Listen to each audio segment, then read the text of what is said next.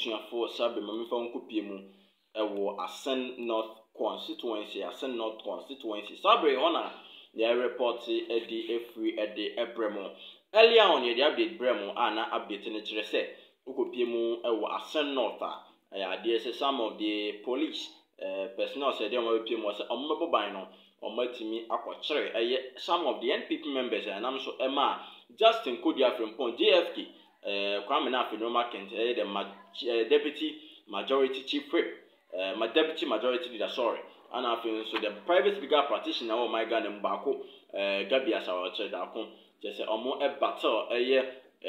against the police said the beya said na nsam no bachelor si yateche omo nkrofo no omo ebetimi ape anu pomasibre na sabre update bachelor say Ebra dachi question Jim dachi question kopie mu ewo the elections ground as at 10:20 AM ana ohwe ne mu se beduru nso na so no so atimi akọ casting vote no na so kopie mu na samejamfi elvezefi anka na afi so mom kika mu kopie mu no mu expect se NDC for ewo ho no be badge ne so yo chese ye member of parliament ebe to aba na dia mana ba chese on be badge ne so pa na imom no omo answer da enya the crowd na omo ehwe na so say the support na omo hwehwe na no say some of the NDC members they na say omo budget omo so achese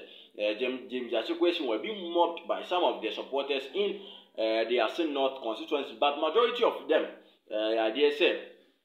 omuhuru no pa yenim ne enti omuhuru omo na emom no combining with some of the NPP members the hu ye no and ohwe some of the surveys omatimi conduct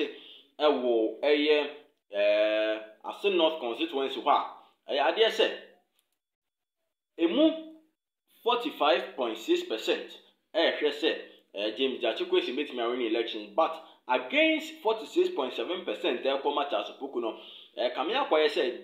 Opoku yanto obani wi na emom no kamia kwa onye nya a lead against James Jachikwesi na global info analytics mamenka mo asem kakra nse ne ato so omo one of the people announced said their company the agency no ebeka ne say omo adwuma omo ye ne say omo predictions about elections per omo sabi omo no yes omo predictions we be lose we be win the keka and many a times na omo predictions no so etimi edi ebem na a new poll conducted by Global Info Analytics has revealed that Opoku holds a slim advantage of James Jachikwesi in 2 days by elections indeed Osha said in Noma City just enya sem keto akra or say it further showed that some 6.9% of the respondents remain undecided about the candidate to vote for who. This could prove pivotal in determining the final outcome of the elections according to Global Info Analytics. In some of the adults, in some adults said that I can know. Ya share the Musa before be ban you betimi atnas near the munchi motim dia besomo. Nemo as we speak, according to Global Info Analytics, James Jachikwesi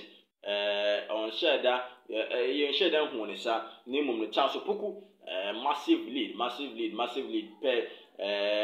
and commentary team akoso no pool survey kakra team conduct and that particular moment so the actually say James Jachikwesi and to abani wie name no nya dey say or the probability of winning even though say you can win but his probability of winning is very down as compared to Opoku of the NPP. Enti ye hwe ni won say dey say nsem no besia ko bia no ye betimi ade mu ntirimu atimi dia somo